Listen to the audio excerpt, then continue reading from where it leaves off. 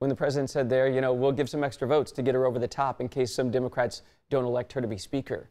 He wants, in my theory, Pelosi to be Speaker because she is well known. She's also an easy villain. And when you're running in 2020, you can say Pelosi and all her obstructionists, look how bad they are. If it's a new upstart, fresh face, harder to do. Let's break down now the new Congress by demographics. First of all, a number of historic wins for women and minorities. Casey Burgat is tracking all of this. He's a senior fellow at the R Street Institute.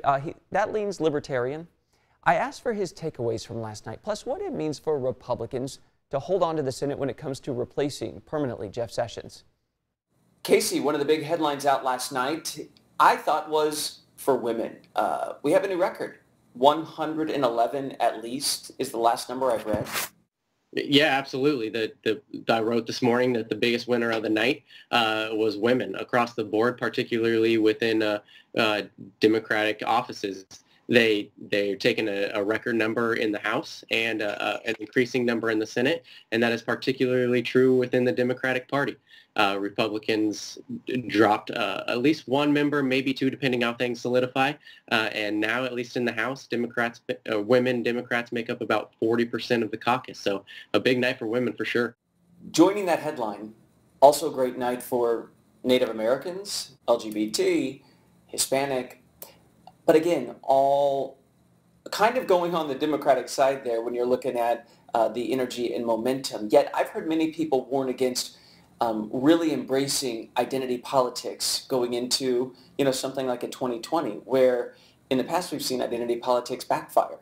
Sure, it's a campaign issue for sure, and let's not forget that there is a few Muslim Americans being elected for the first time too. So the Democratic Party particularly is increasingly diverse, and that does mirror their electorate. They are known as a big tent party. As much as they can drum up that gap between diversity relative to the Republican side, it turns out well for them electorally.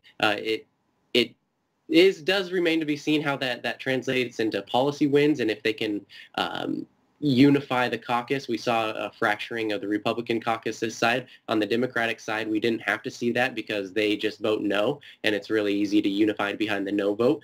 Now they're going to be exposed, and with an influx of new members, an influx of a high proportion of women, and an increase of diversity within the caucus, you can see that there's a world in which that caucus is not as unified as we might think it might be.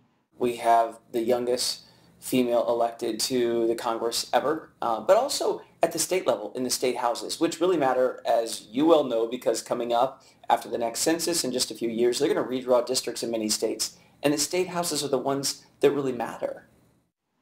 Right. Too much attention is often focused on Congress. These state-level races are really, really important too, if for no other reason that they ultimately have a huge say a lot of times in drawing or deciding how the districts are drawn for those federal levels. At the congressional level, though, within the younger representatives showed out big time. That was a voting play. That was an electoral play. Just on the Democratic side, there was a 7-year drop in the average age of newly elected members on the Democratic side. The Republicans ticked up about a year, which isn't a huge difference. We saw Jeff Sessions resign today. Now that Republicans have expanded their majority, will that give them a little more wiggle room in actually giving the president perhaps an AG who he wants and likes?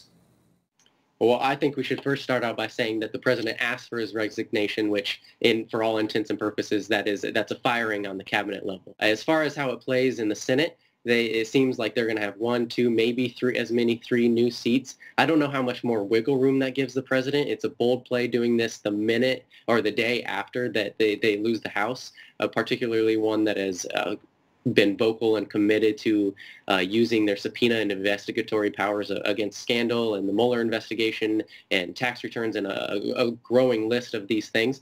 We'll see how Republicans actually respond, because they've said that they haven't needed to respond to protect Mueller because they didn't think that the president had overreached his bounds in terms of threatening that investigation. Wanted to make sure we do update and note that a number of races are still too close to call. Florida Senate race, Arizona, Mississippi, and then the face-off for governor in Georgia, still undecided at this point amid concerns about voter suppression there. Chris Welch has the full breakdown.